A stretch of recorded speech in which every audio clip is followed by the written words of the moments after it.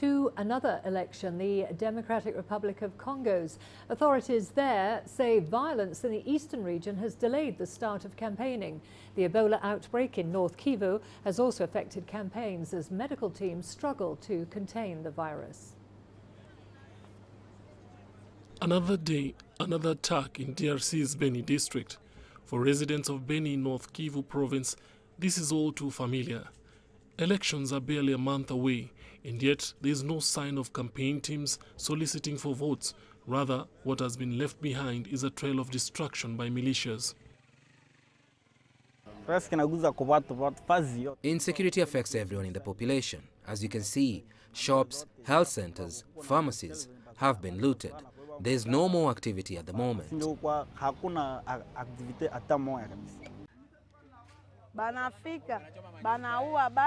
They usually come to kill people. They come, they burn down houses, after which they steal goats. They also kidnap children.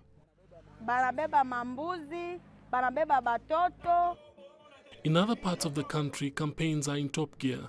Here in the east, militias have made it impossible for any campaign to go on. But it's not just violence that the eastern region is grappling with. Villagers are afraid of the Ebola outbreak. It's been active since August this year. Efforts by medical teams to counter the spread of the disease continue being hampered by militias.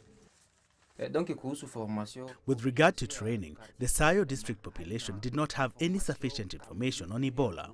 There have never been sessions here to raise awareness. As for the NGOs, you saw MSF, and it was only today that they arrived.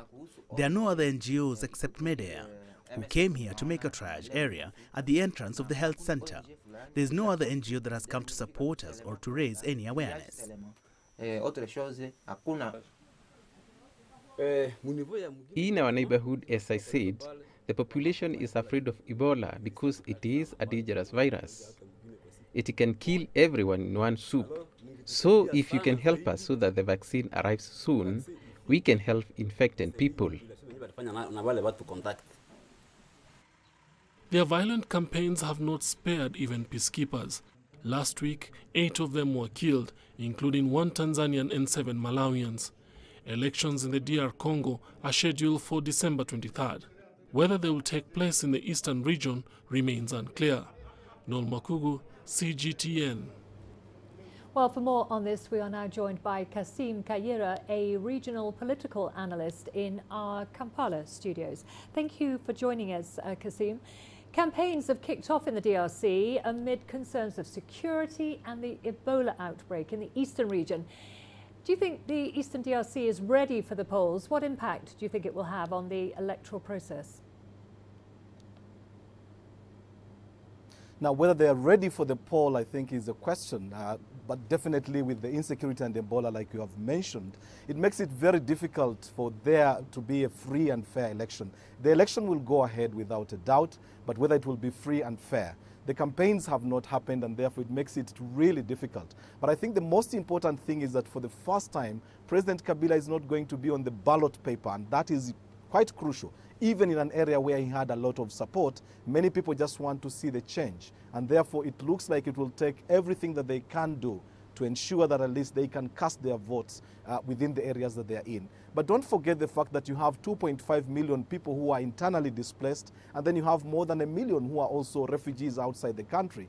That definitely would affect now the quality and the quantity of the number of people who would turn up now to carry out the vote. So there's obviously it's going to be difficult to make it free and fair, as you say. Distrust still appears to weigh on the electoral process, with the opposition expressing concern over voting machines and voter registration. Has the government done enough to provide a level playing field for the candidates, do you think?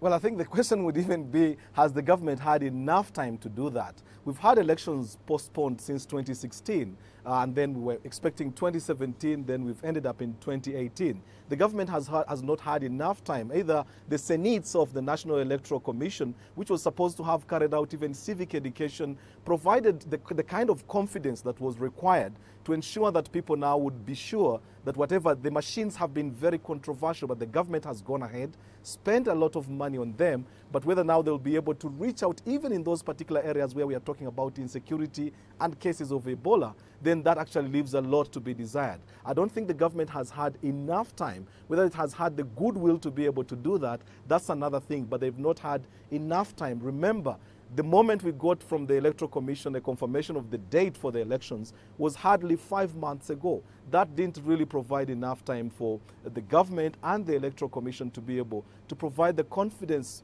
measures that we are required to allow people to believe in the process. So I think most people are going into the election because they want to see some kind of election, whether it's the ruling party candidate who comes in and wins, or whether the opposition can master a win under these current circumstances. All that people want to see is the fact that they would be seeing somebody else taking the oath of office come next year. Let's talk about the key issues. What do you think are likely to shape the country's campaigns? Top on these is security. I mean, everywhere you go, that's the question that you really talk about. But when you get to Kinshasa, for example, the capital, you don't get a feeling, you don't get a full sense of the insecurity that, for example, is in the east of the country.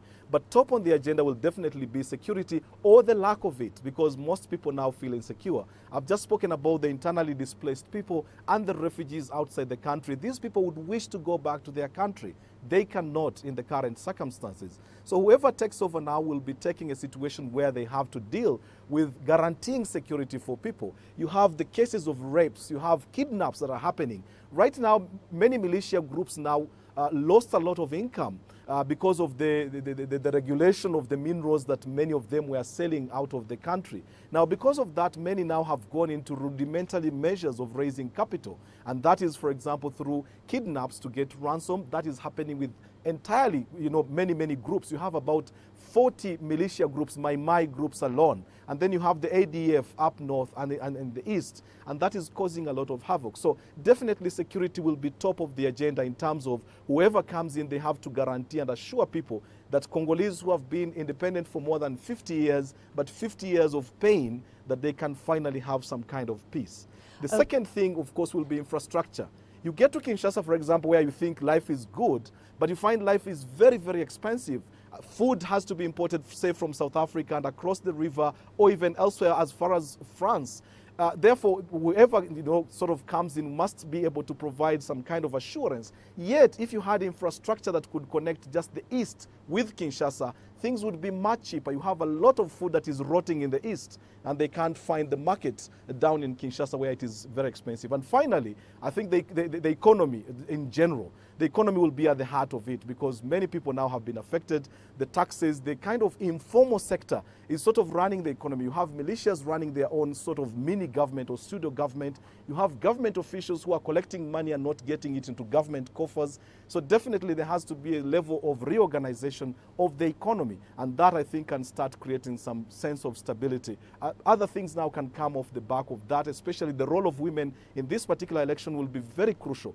The population of women is quite high. They are the ones who have suffered most. The women and children have suffered the most. And if they have the moment now to be able to change anything, probably this is their moment, if they can, that is. Okay, thank you very much for your analysis. That was Kassim Kayira there, a regional political analyst in our Kampala studios, talking about the Democratic Republic of Congo's upcoming elections.